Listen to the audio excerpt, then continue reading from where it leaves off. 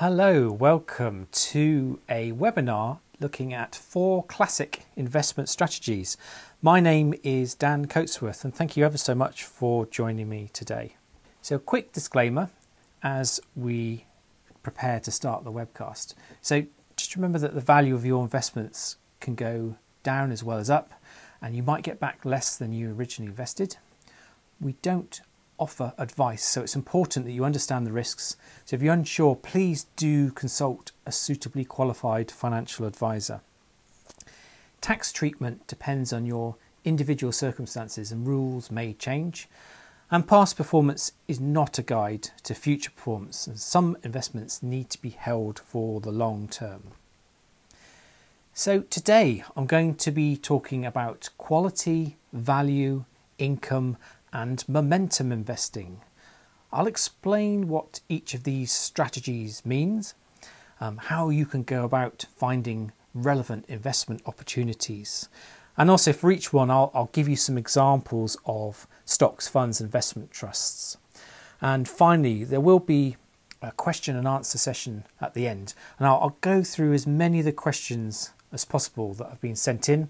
And about an hour after this webinar ends, you should receive a survey email come through. So just check your junk box in your email just in case it's hiding in there. But within that survey email, there will be a chance for you to ask any further questions if there's something you want clarified from today's presentation. So now let's just crack on with the first one. So I'll talk to you about quality investing. So investment trust, Fundsmith Equity, Evenlode Income and Global Income, Lindsell Train Global Equity and Artemis's Midwind. Now these are all funds that use the quality investment process, and they've all been outperforming the market. I'll just give you some examples. Midwind has just hit a new all-time share price high. Lindsell Train Global Equity has achieved 302% total return since it launched in March 2011. Now that's compared with 173% from the MSCI World Index, which is like an index of companies around the world, and it's sort of a classic stock market benchmark. So these figures sort of indicate that quality investment strategy can generate good returns. Of course, that's as long as the investor is picking great stocks. So the theory with quality investing is that investing in high quality companies will generate above average returns over time. So the fund manager Nick Train from Lindsell Train says that excellent companies tend to create great wealth for their patient owners over time.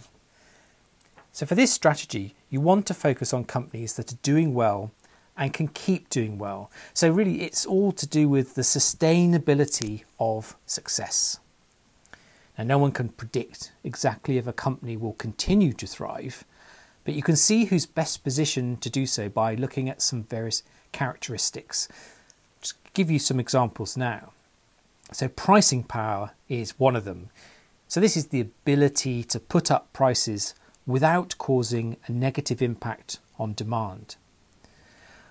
A company should really have a competitive moat. So if you think how a moat around a castle provides protection from intruders, a company can also have a moat to protect it from competitors stealing its lunch. Just think of Google and its search engine power. Now rivals haven't really been able to beat Google here. I don't know if you might remember the company Ask Jeeves years ago tried its best to become sort of the dominant player in search, but it just couldn't overcome Google's rapid ascent. So Google's now got 92% of the market, and in second place is Bing at just 2.6%.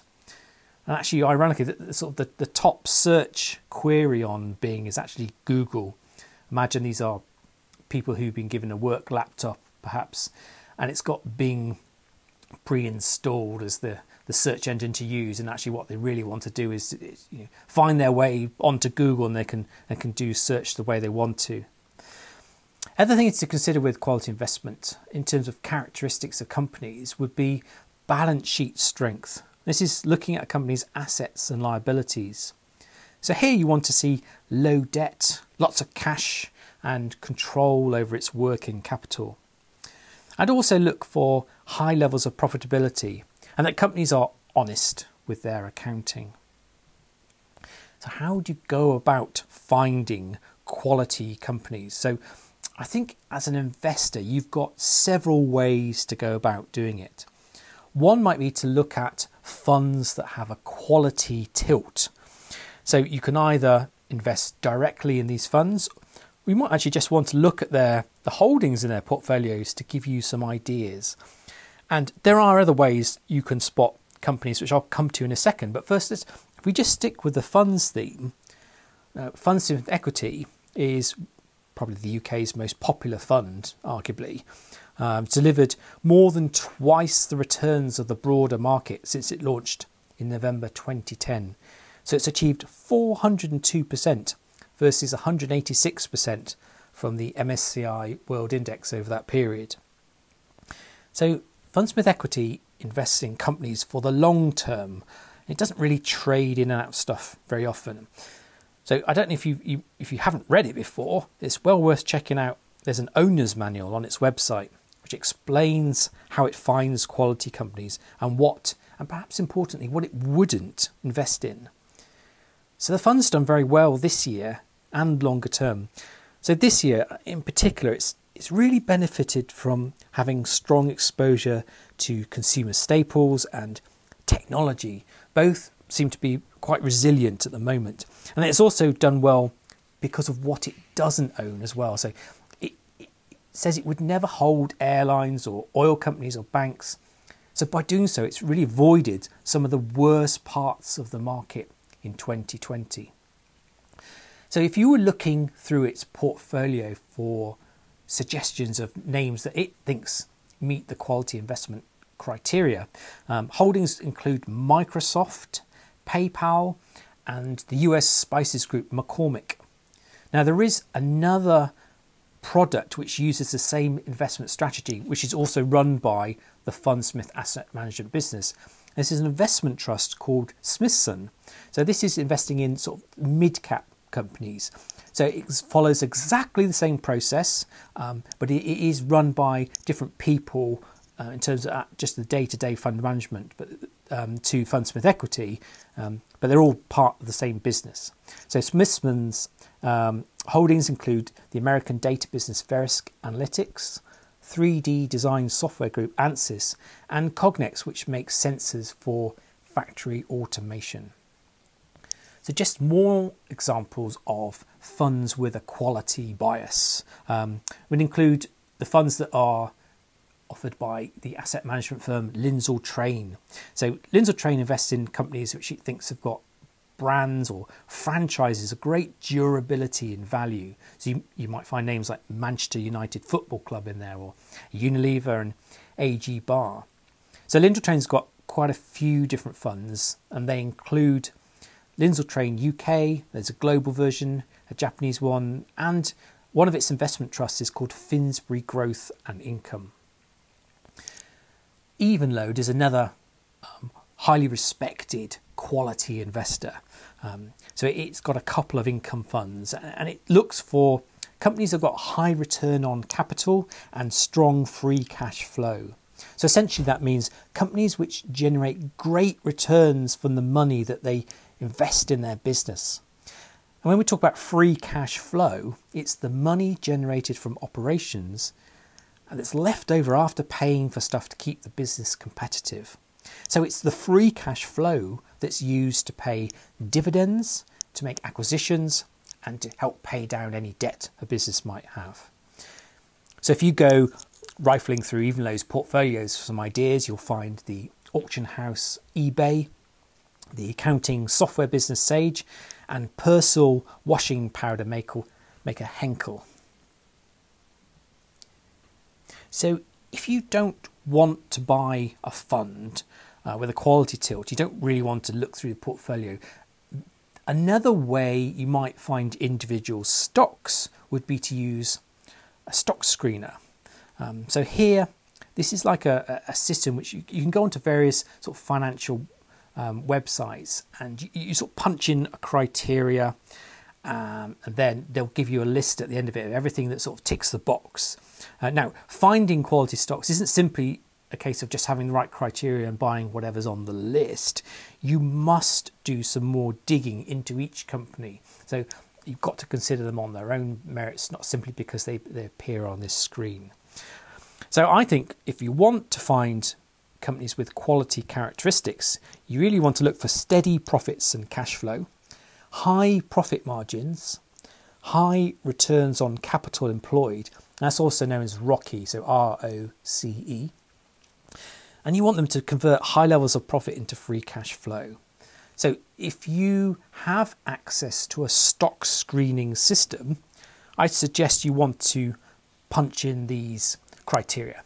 So look for lease adjusted return on capital employed of at least 15%, a 10-year average ROCE, as that's the return on capital employed, of at least 15% again, the current EBIT margin, which is the earnings before interest and tax, at least 15%, and really it's got to convert at least 80% of post-tax profit into free cash flow.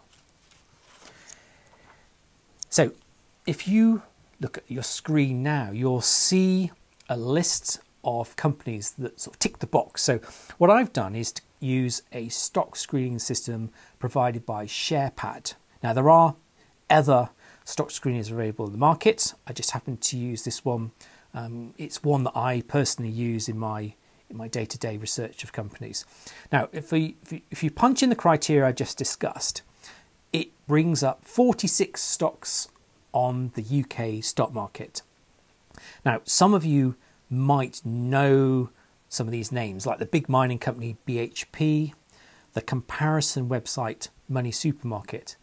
There's probably a few on there which I think some of you might be less familiar with, like the air conditioning group Andrews Sykes and the lighting system specialist FW Thorpe.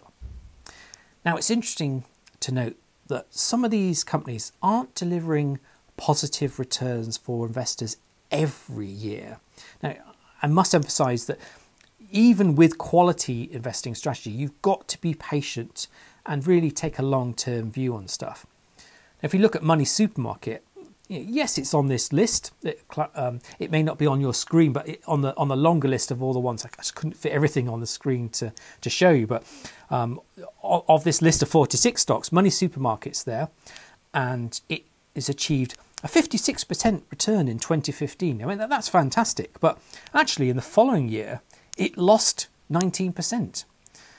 3 out of 5 recent years for plus 500 were awful. But the good years were outstanding, including in 2017 alone, it made 130% return. So other names that appear on the quality filter include safety products group Halma, the patent translation expert RWS, and the construction equipment rental business Ashtead. So I've looked at the total return, which is the share price and the dividends for the 5 years until the 20th of February 2020. So the reason why I've taken that date is essentially that's the day before the UK market really started its sort of coronavirus triggered sell-off. So I wanted to look at a 5-year period which was uninterrupted by the current pandemic, just to give you a view of how things might perform under normal circumstances. So of those 46 stocks, 38 of them had beaten the FTSE All Shares 35% gain over that time period, which is very impressive. So I must stress, we've already mentioned at the start in the disclaimer, but past performance isn't sort of a guide to how things will perform in the future. But I think it is worth noting just the trends that we're seeing. So 27 of the 46 stocks delivered more than twice the return of the market over that time period. So on your screen, I mentioned I couldn't fit everything in, but I'm just showing you the top 25 by total return for those 5 years. So I don't know if any of you are sort of desperately trying to scribble down names or anything that you're seeing on your screen, don't worry, because you'll be able to watch this webinar again. We'll make it live on the AJ Bell Youinvest website very soon, and you can watch it again at your leisure. So don't worry about scribbling everything down. You can always go back and re-watch it at your leisure. So many of the stocks that fit the criteria for quality investing will probably trade on high valuations. Essentially, you need to be prepared to pay a premium to own some of them. And you must consider that a company's success isn't guaranteed forever. So, for example, many analysts are worried about Rightmove at the moment and how a lot of its estate agent customers are unhappy with having to pay very high fees. There's actually a bit of a backlash growing against the company, and if you saw its recent trading update, you'll see that its membership numbers have fallen by nearly 4% this year. Now, also on our list on the screen, you'll see Intercontinental Hotels. So, I mean, this is, they own things like Holiday Inns and lots of hotels around the world. But actually, if you were trying to weigh up, is this something I want to look at the moment? I think you'd need to have some sort of view about what's happening with the state of the hotels industry. You know, if we're going to be lots more people working from home, does that mean it's going to be a lot less business travel? I mean, surely as a hotel company, it might feel some pain. So these are sort of the questions you need to be thinking about when you're doing your research. You know, just do not simply buy something because it just ticks the box on our stock screener. So if we have a look now at value investing. So this is about finding something that's trading below its intrinsic value. Really what you want to do is to find a stock where if there's any problems, those problems might be fixed soon. And if there's a negative perception by the market towards it, well, you think that then something might happen for the market to reappraise it. And of course, that will drive a re-rating. And ideally, what you want to do is buy cheap and sell it when it reverts back to fair value.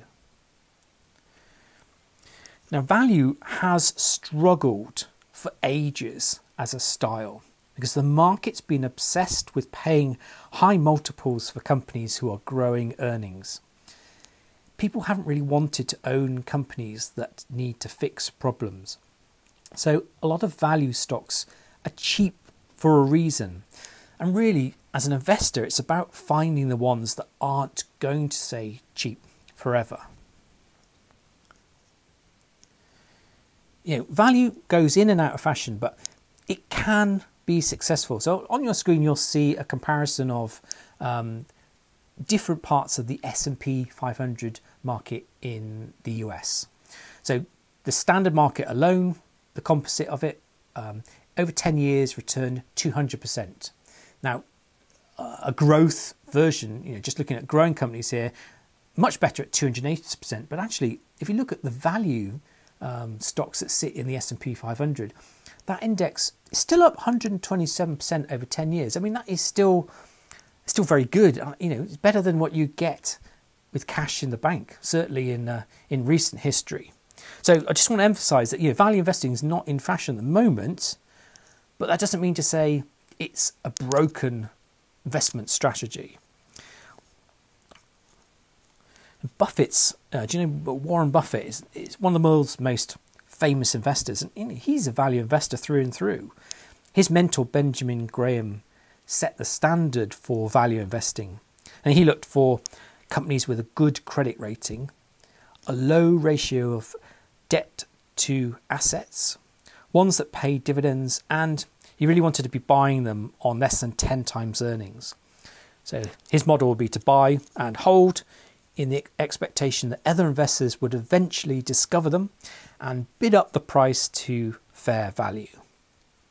So there's an argument that value outperforms growth style investments when economic growth is strong and persistent, when inflation is rising, and when the stock market has been going up. So in this environment, investors would arguably focus less on the growth rates of a company, because almost all companies could be growing, and instead they focus on valuation. But when economic growth is weak, investors tend to focus on companies that are growing and they pay less attention to valuation. So on that basis, you may come to the conclusion that value is not going to do well at the moment, given that the pandemic has cast a big cloud over the economic outlook. However, value often outperforms as economies shift back from recession to growth. Remember that the stock market's forward-looking, and a lot of the value stocks have actually been picking up in recent months, such as airlines and some of the oil companies. So it could well be that we've seen value come back into fashion. We don't know how long it will last. Or is it that the market's simply getting ahead of itself? We haven't actually had this recession yet that everyone's expecting to be caused by the pandemic.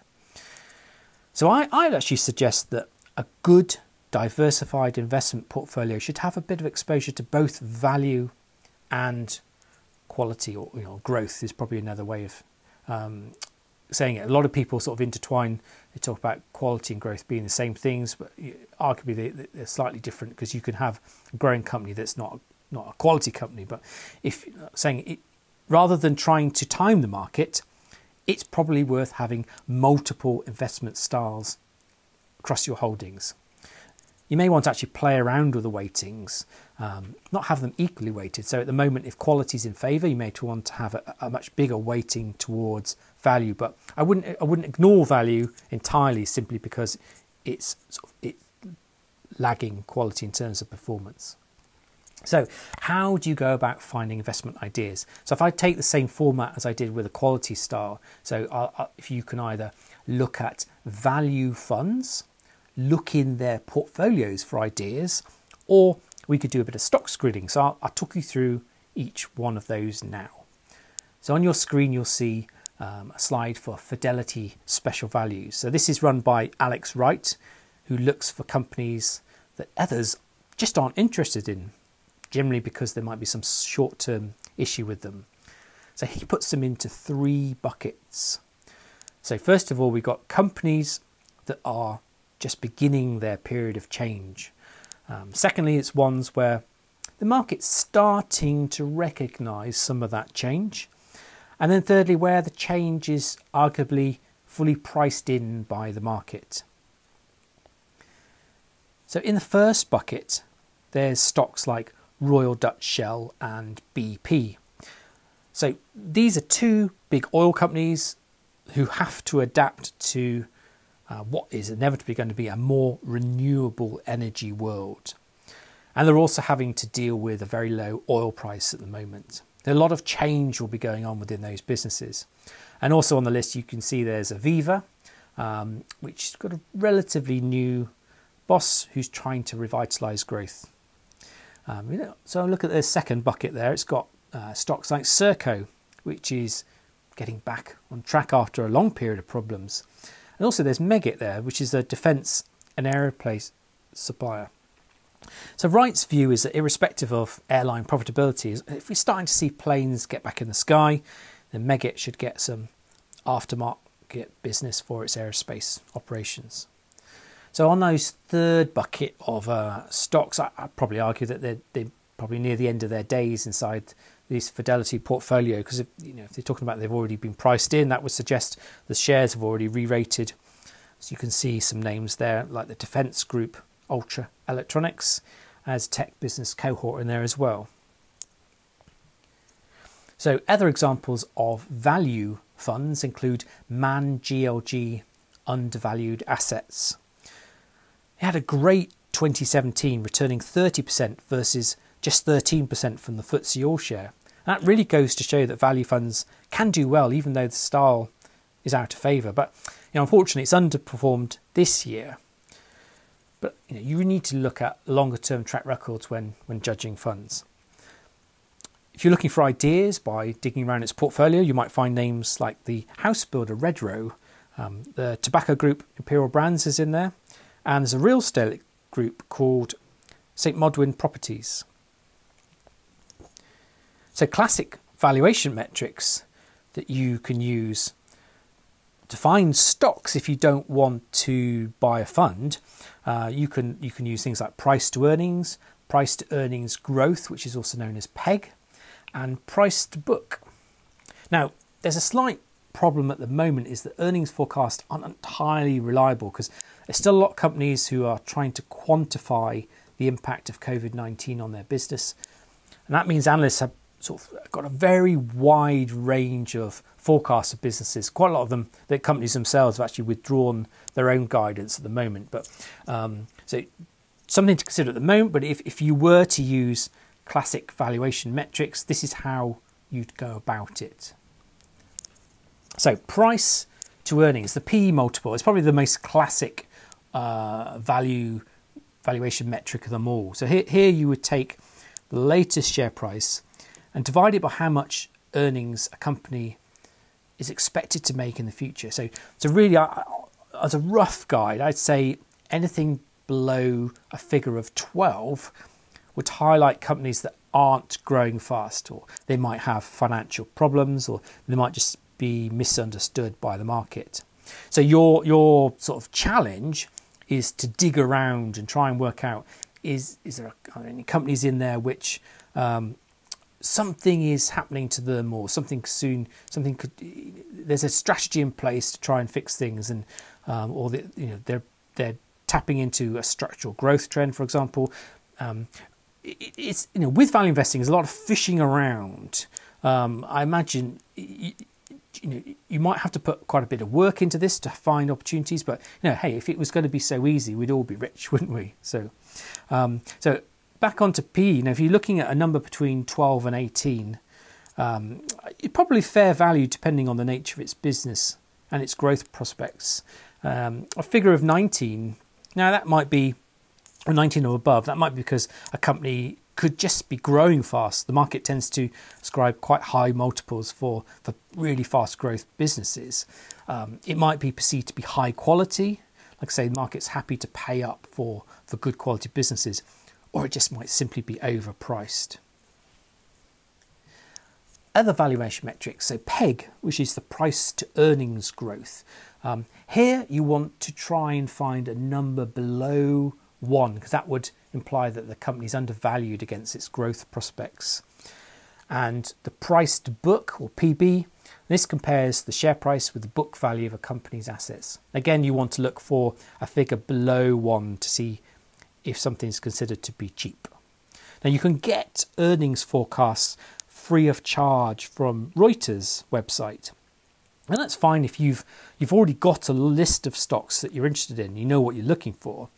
But actually, if you just want to be given a list of companies which are cheap, well, go and use the stock screening system to get that initial list. So I mentioned earlier that I used SharePad for the previous example. You could use that, or Stockopedia is another popular example. Now, you probably need to pay a fee to use them, but these stock screeners, I think most of them should have a free trial period if you want to test their systems. So let's take a look at now at some stocks that screen as being cheap, because based on certain these valuation metrics. So being a value investor sometimes involves going against the grain and looking at stuff that might not seem initially very exciting. So I had a look for stocks that are trading on a 1 and 2 year forward PE of between 5 and 20.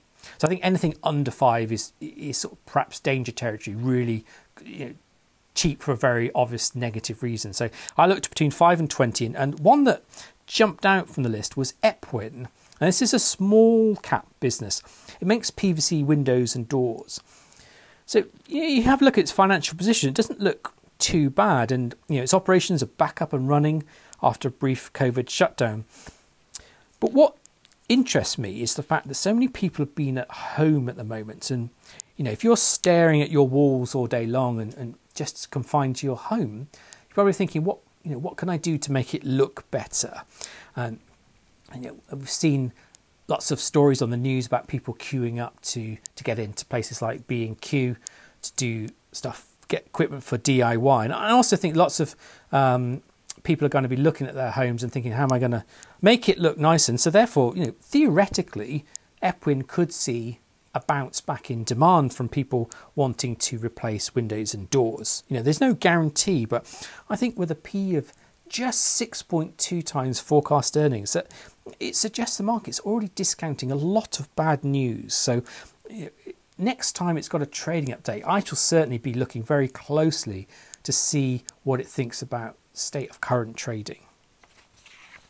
On the price to earnings growth, or the PEG, the one that caught my eye was the gold miner Hummingbird. It's on a PEG of just 0.3. So that implies it's very cheap compared to its potential earnings outlook. It's got a producing gold mine in Mali and an exploration asset in Liberia. So it is generating revenue, which is not always the case with many smaller companies in the mining sector on the stock market. So it recently signed up this heads of terms agreement to buy a gold mine called Kouroussa in Guinea. Now, this is a near-term development asset with more than 1 million ounces of gold in the ground. The grades look pretty good as well, just above 3 grams per tonne. So as a business, Hummingbird has had some operational issues and flagged cost pressures. So you could think, okay, there's your bits of bad news which are being priced in by the market. But actually, when you have a gold miner who's launched a mine, inevitably they will have borrowed money to do that. And really what they want to be doing is generating solid levels of cash to pay down that debt. And that's exactly what Hummingbird is doing. It's generating this cash. Debt is going down, and actually adding this Kouroussa mine in Guinea could see it have 2 producing mines in the next 2 or 3 years. So it'd be diversifying its revenue stream. And it's also busy with exploration as well, trying to find more material to help extend the life of its Mali mine. So initially, there's your sort of pros and cons, and that would form a very good basis for someone to then go off and do a bit more detailed research about the business. It's a great example of how you can use the stock screening tools just to throw up that initial idea and use it as a platform for a bit more investigative work. So actually, I talked about how value investing is potentially might be in bouncing back into fashion at the moment if we're talking about travel and oil companies bouncing back. But last August, we did see value become really fashionable, albeit for only a brief moment. And so in that time, we saw all the stuff like stocks and funds that had a quality tilt drop in value. So things like Rentokil, Fundsmith and Lindsay Train funds, they all started to dip. And I think, we didn't have a warning we were going to get this style rotation, and it caught a lot of people off guard, particularly those who are convinced that quality stocks were invincible.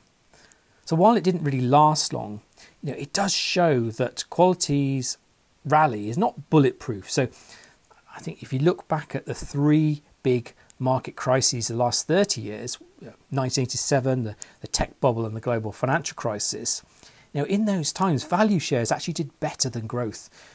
And within that, obviously, quality would be part of it as the economy picked up. So yes, value is a tough place to be. You do have to do a considerable amount of homework.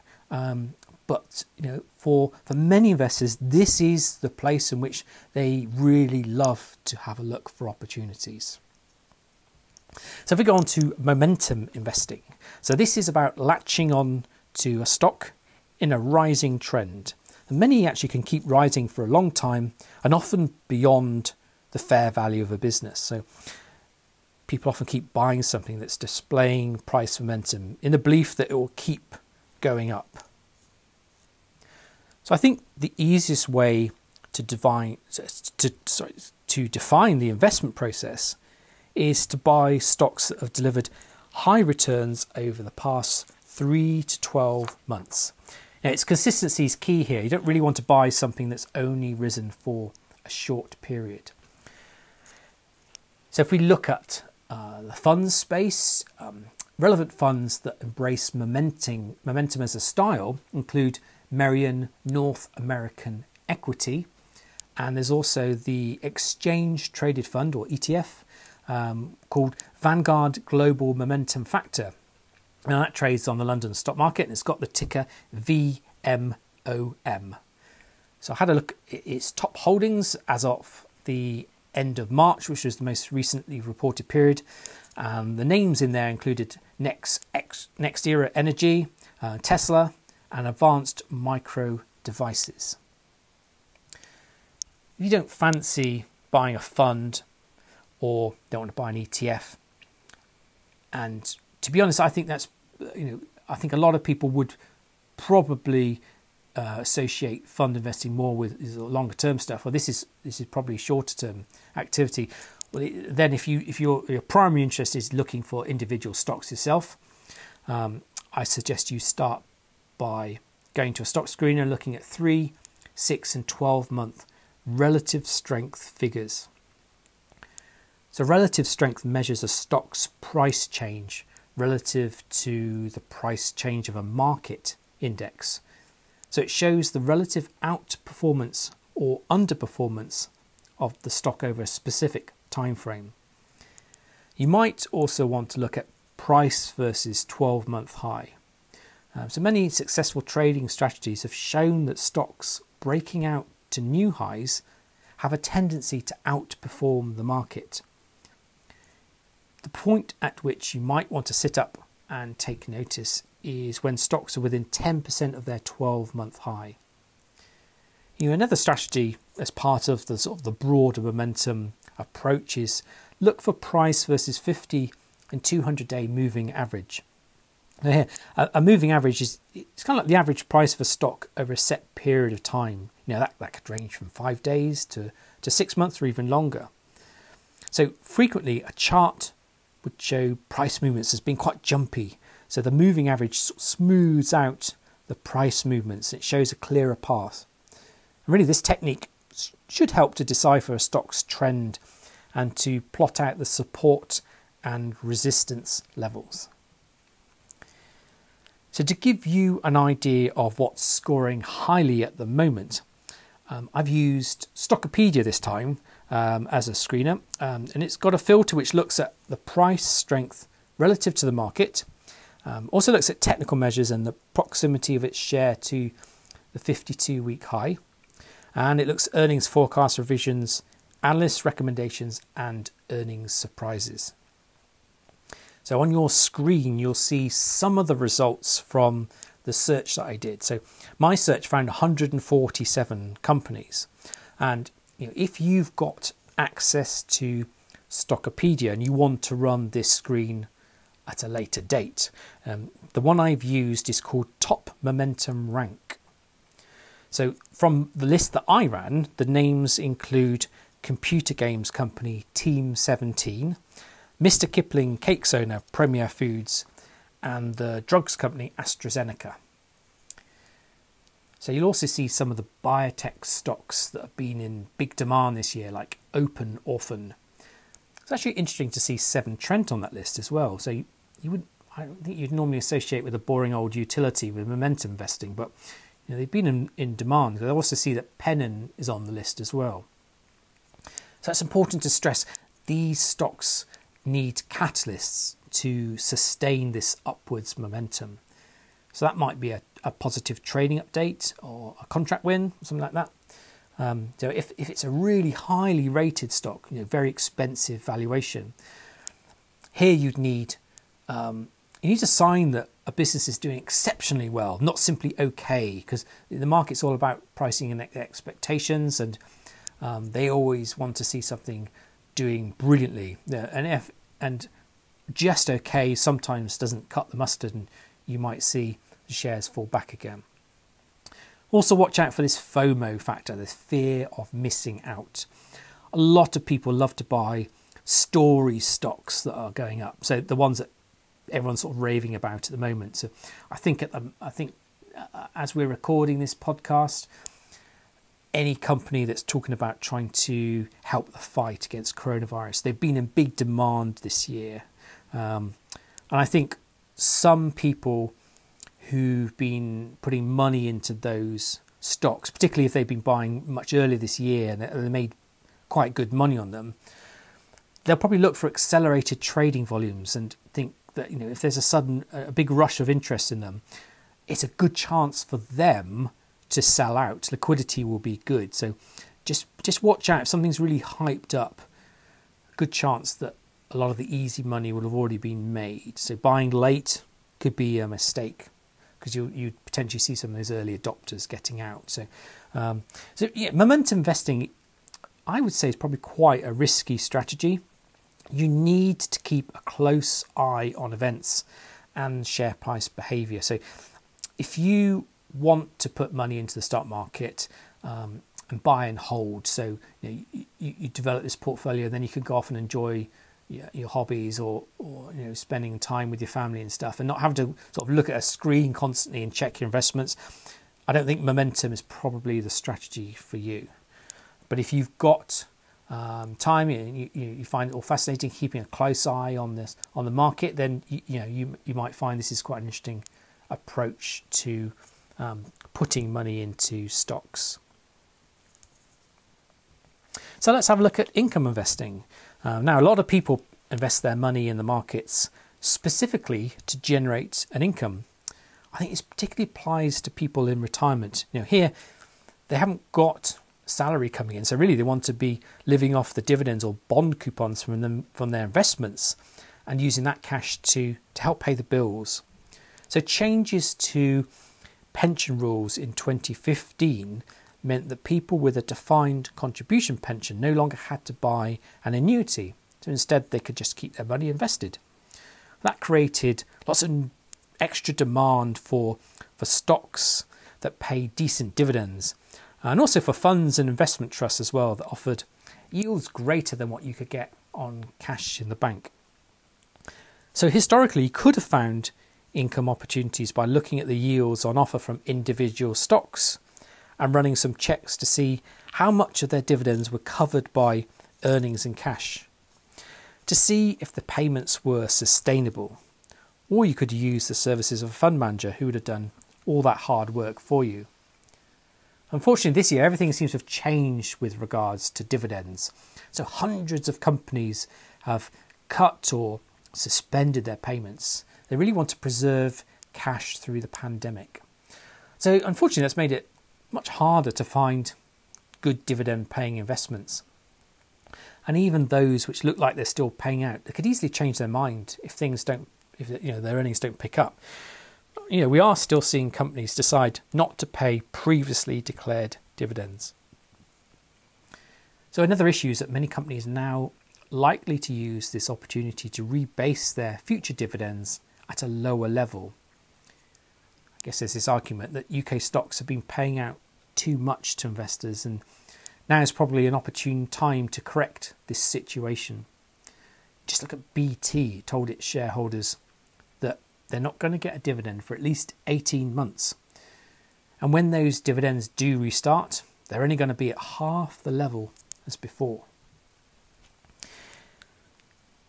So if you look at fund fact sheets and you're sort of trying to get an idea of what various funds, investment trusts and ETFs pay in terms of yield, just be careful, because they'll show the historic yield, which is based on how much was paid out in the last financial year.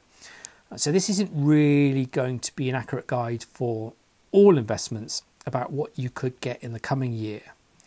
It may well be that funds are generating less income from their portfolio because of some of the companies in their portfolio actually cut their dividends. So it just means that they're going to have less money to pay out to others. So just on your screen, you'll see an example of what it might look like if you type in the name of an investment trust. Here I've just got the example of Murray Income Trust, and it's saying at the moment the yield is 4.4%, but just take things with a pinch of salt at the moment as to when that's how accurate that is as an illustration of what you might get. But actually, investment trusts are kind of an exception to the rule, because as a sort of a class of investment, they're allowed to hold back up to 15% of their income each year. So they can use this to top up any shortfalls in their portfolio to help sustain or even grow dividends in hard times such as now. So we were just talking about Murray there. There is a chance it might actually dip into its reserves, and you could still get that 4.4% yield. But now they won't all do this, and there's no guarantee that they'll maintain dividends at the same level. But this is called a revenue reserve. It's definitely an advantage of the investment trust format.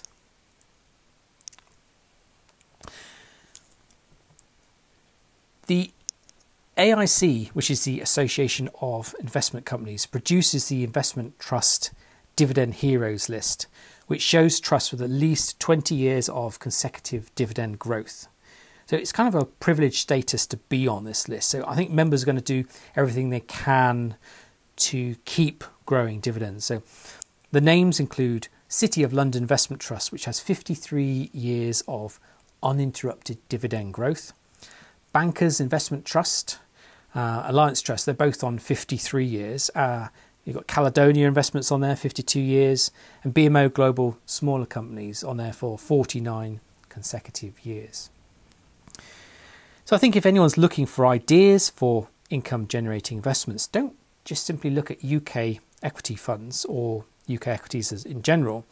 There's lots of other places that could potentially offer decent income. So Asia was the first region into the COVID-19 crisis. It could well be the first one to properly come out. So if you were looking for dividend-focused investment trusts in the Asia space, names would include Aberdeen Asian Income, Schroeder Oriental Income, and CC Japan Income and Growth Trust. Some of the parts of the property space look resilient from an income perspective, would include those invested in warehouses and social housing. So relevant products here would be primary health properties and Civitas social housing. So infrastructure would be a good source of income. So I think you probably want to look at the moment for funds that invest in essential government-backed assets like schools, hospitals or critical gasworks, rather than demand-led infrastructure like rail, roads and airports. So I think a relevant fund example here would be international public partnerships, where most of its investments are in essential services and not demand-led ones. So the AIC website will show you the historic yields of investment trusts. If you want to look at funds, you might want to go to Morningstar's website, where its fund screener lets you search by specific yield ranges. So it might be between the 2 and 4% range or the 4 to 6% range. Just remember, these are historic yields and not forecasts. Morningstar system should let you search by sector as well. So let's say I wanted a global equity fund yielding between 4 and 6%. Well, Morningstar system tells me there's 17 options I can look at. So it's worth pointing out that there is sort of a slow shift in sectors paying dividends. So, for example, a lot of people have historically relied on the oil and gas sector for generous income, but that looks potentially under threat now as the industry is reinventing itself and also is having to stomach a much lower oil price. So instead, you're seeing parts of the market paying dividends which historically haven't really been associated with income opportunities. To me, the main one that jumps out is technology. I think a lot of people just assume that these are just growth stocks, but actually, they're highly cash generative business. If you look at things like the ones that provide software as a service, well, they're getting this recurring revenue. They should be generating pretty decent cash, particularly for the more mature businesses. And here, they should be able to have a growing stream of dividends. So, this is the great thing about tech. You should, hopefully, a good company should give you capital gains each year. And now you potentially got a growing dividend stream as well. So each year you get a bit more in dividends than you did last year. And if you don't need that income, reinvest it and enjoy those compounding benefits. And of course, you can look at the AJ Bell website. Here we've got a favourite funds list. You just go to the funds section and drop your cursor down and click the AJ Bell favourite funds tab. You can click income under the investment goal. Either look at the whole range. It's got about 30 products on there at the moment, or you can narrow it down by sector or asset classes. But if you want to look at stocks for dividends, use a stock screen and look at forecast dividends here. So using SharePad, I've done some screening and I've looked for yields between 2 and 8%. So 2% is higher than what you get in cash in the bank. I think 8% is probably the maximum you'd get before you're starting to get into sort of murky territory.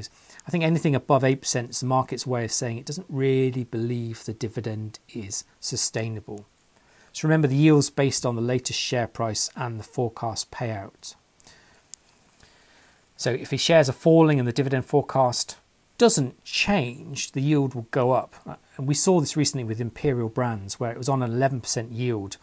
The share price was falling. The market's clearly sort of saying doesn't believe the dividend's sustainable, and yet you saw it, the first dividend cut in its history. So I've just done some searching for income opportunities, and I've looked for free cash flow dividend cover of 1 or more. That's saying that it's got the same or more free cash flow than it's paying out in dividends. So trying to make sure that a company can afford to be paying stuff.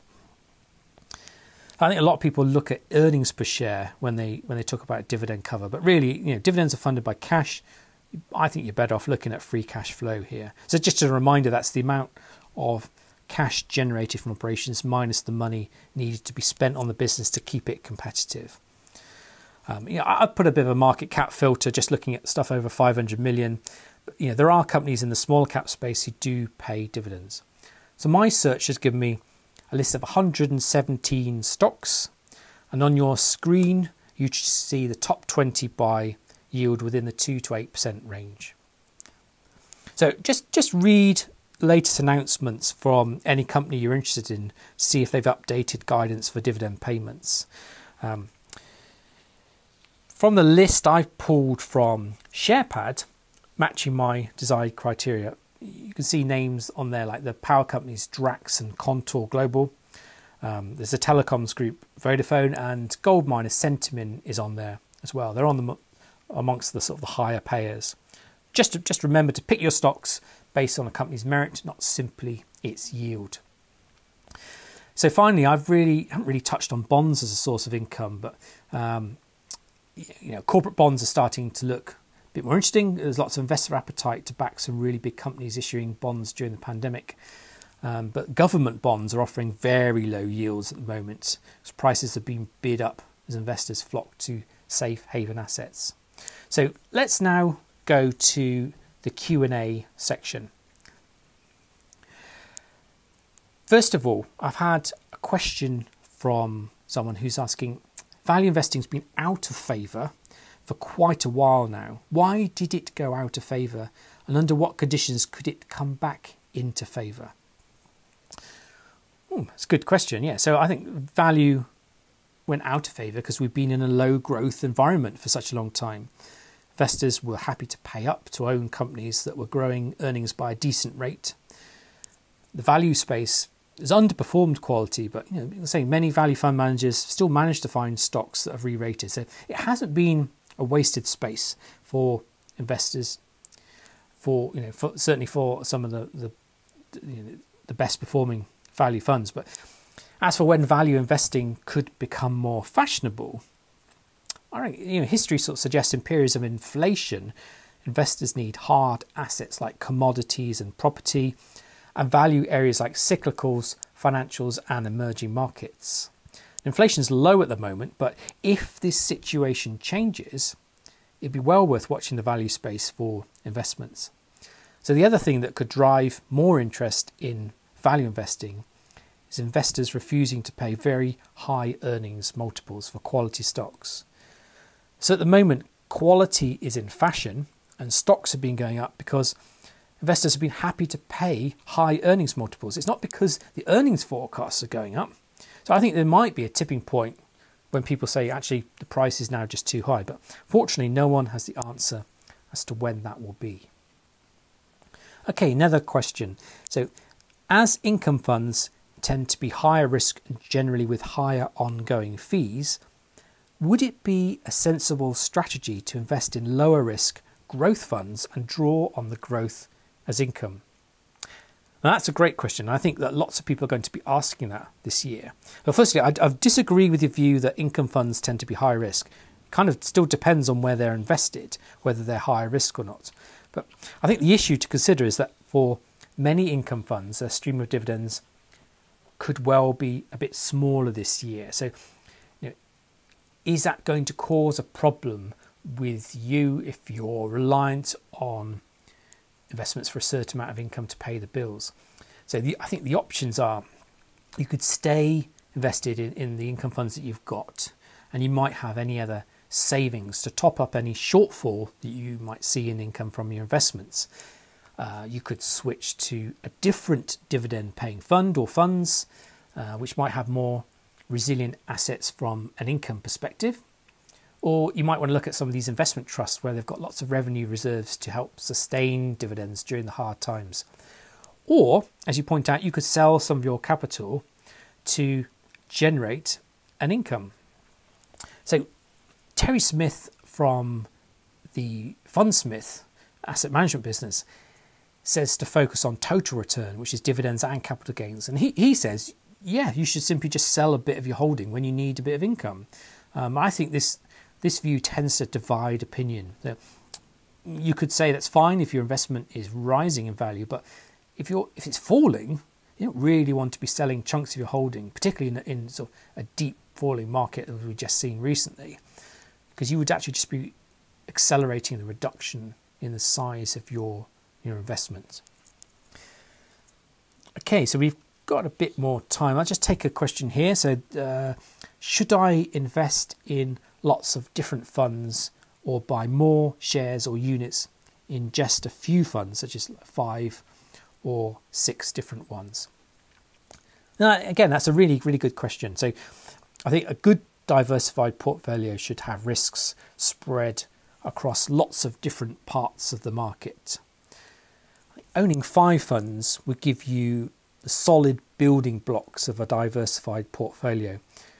So you might want to have a global equities fund, a UK one, a US equities one, emerging markets one, and a bond fund. So there's 5 there. So once you've got those sort of building blocks set up, I would then consider about adding more funds that might act. We call it this concept called satellite and core. So your core is your building blocks, and adding ones that would act as a satellite, go around it. So this might be ethical fund, or you might want to have a property one in there, or a tech fund, or a healthcare fund. So perhaps something for a range of specific sectors, or maybe a certain theme or two. So I think 10 or 12 funds overall would give you really broad exposure. So just check that these funds haven't got overlapping holdings too much. I think if you bought a tech fund and a global fund, well, actually, if you look at that global fund, it might actually be full of lots of tech companies. So do you really need that tech fund as well? So just have a good hunt around and try and compare stuff. Of course, you want to also then consider, do you want a quality fund or do you want a value fund? So you do need to think about which styles you're happy to own as well. And I would think about trading costs. It's got to be a key consideration. If let's say you've only got £200 to invest a month, and if you were to be spreading that money equally across 10 funds, well, that's £20 going to each of those funds. But actually, you'd be paying £1.50 transaction fee per fund. So that's 7.5% of each £20 investment. It doesn't really make sense to spread your money so thinly when you take into account charges. So I think you'd probably be better off prioritising those core holdings. Put, say, £200, if that was what you had available, into maybe just 1 or 2 of them, those 5 core funds each month. So want to alternate which funds get the new money over a 3-month period, and do that for a bit. Build up a bigger size pot, and then once you've either got a big size pot or you've got more money to invest each month, then you could think about adding some of those satellite holdings on top. So if you want to invest in investment trusts and ETF, it's the same sort of approach, but just remember that the transaction fees to buy them would be a bit higher. So they're just under, they're $9.95 a go on the higher sort of side of things, unless you do frequent trading where platforms will take it down a bit.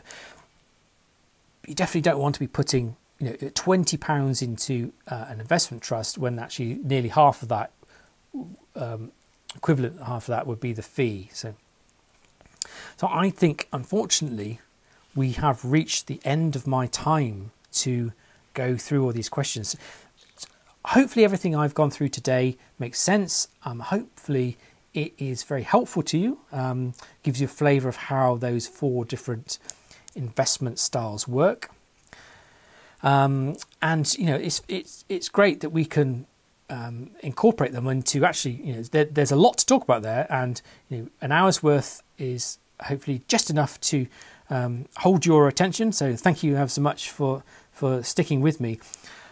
Just a final note that during the presentation, I did mention a few funds that I own personally, just for full transparency. They are the Fundsmith Equity, the Even Load Income and the Global Income one, the Smithson and the Man GLG Undervalued Assets. So thank you ever so much for joining me, and I wish you all the best with your investment journey. Thanks a lot.